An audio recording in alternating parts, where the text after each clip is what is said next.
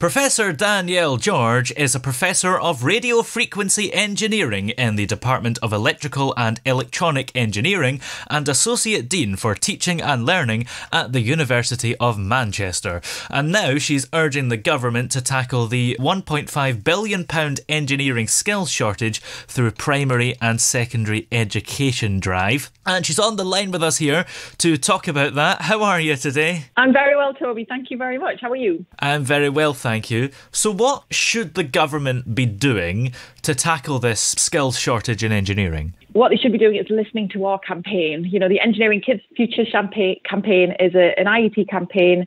It calls for government to help tackle the UK's engineering skills shortage. And we want them to do that by embedding engineering into the current primary and secondary school learning. We think this is vital. It allows children to understand the real world applications of subjects they know. You know, they are taught science, maths, design, technology, and they love them.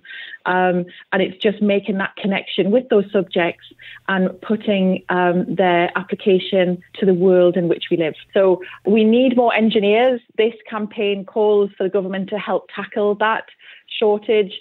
The aim is to significantly increase the number of quality engineers and technicians entering the workforce. And we believe that can only be done by letting young people see the opportunities that a career in engineering presents to them. You know, children are ingenious, Toby, aren't they? You know, they have great imaginations. They're really creative. And that's what engineering is. And we need more of it. So we need children to be infused and to stay infused about engineering. So they do think about possible careers in engineering and technology so they can be the next generation. Why do you think there is a skills shortage at the moment? Is it simply because of a lack of government action, or is there more to it than that? Well, the engineering economy accounts for about 26% of all UK employment, and it adds around £645 billion to the UK annual economy. But there is this shortfall of 173,000 workers in the STEM sector. So if you think about it, that's an average of 10 unfulfilled roles per business in the UK. And that's staggering, isn't it? So we know that almost half of the engineering businesses are experiencing difficulties in their skills available to them when they're trying to recruit. We've tracked this sort of skills challenge at the IET for over 15 years now. And that's why we sort of say we need to ensure that we're doing this at the right stage. You know, we want to go all the way back to primary school, get children involved right from primary school, and we need the government to help us with that. We need changes in the national curriculum. We need engineering training for teachers. We need bursaries and scholarships to value engineering as well. So we need government to help us with it. Are we seeing an increase in the amount of jobs that you can do through engineering? Yeah, I mean, there is so many engineering jobs. You know, today engineering jobs cover everything, don't they? From designing future cities, innovative transport, coming up with new healthcare technologies, exploring space. You know, there are so many things. I think what's really, really exciting about it is with engineering and technology, it changes all the time. So the jobs are developing all the time. So the jobs we might see in the future may not even exist at the minute. So it feels like there's just an opportunity for everybody. Engineering is one of the most interesting fields, isn't it, really? I mean, you're a professor of radio frequency engineering, which just makes me want to study that, just reading that. It is brilliant. I mean, engineers are ingenious. You know, they bring ideas to life. They turn dreams into reality. They make solutions to big challenges possible. You know, and engineers design, invent, fix, and improve things, and they are constantly changing people's lives and our world for the better. What we want to do with this campaign is say to children, do you want to change lives? Do you want to make the world a better place? Become an engineer. There's a job for you. Yeah.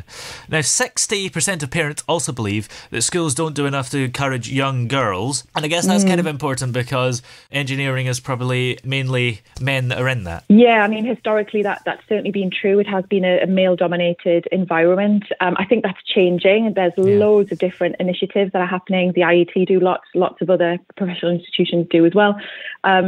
But we've still got a long way to go with it.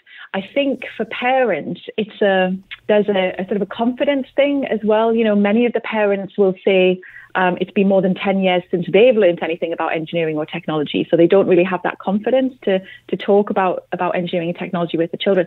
What we've got to get across to parents is you don't have to be the expert. What you have to do is just be supportive of your children and just have the confidence just to try something. And if it fails, well, does it matter? You know, we have confidence. You know, I'm a parent. I have confidence to go into my kitchen and bake some cakes, you know, on a Saturday afternoon. And if they come out burned, well, I've had a great time with my child. We've baked and we've learned things and, you know, we've had fun and there'll be something that's come out of it, you know, some learning thing that's come out of it. What we need to get across to parents as well is just have the confidence to do that with a little bit of electronics as well. And if it doesn't work or you burn a resistor or, you know, whatever, well, it's fine. You know, it's been fun. Your children will learn something along the way. As a parent, can you refresh your own knowledge? Oh, yeah, for sure. I mean, there's so much information. There's lots of education resources that parents can access as well for themselves, not just for their children. And there's so much available. I mean, on the IET website, there's a huge amount of education resources, and like I say, in lots of other sort of professional bodies as well. So there's a lot of really accessible books, I think, these days as well that are fun to read. You know, they've got a lot of fact, but there's a lot of fun created around it as well. So I think there's quite a lot of resources out there. Well, where can we go to find all these resources and all the information that we need? The IET, so it's www.theiet.org /engineering kids futures. You'll see all about it there, and there'll be links to education resources as well. Excellent. Well, many thanks for talking to us today. It's been great to have you on. Thanks so much, Toby. Thank you.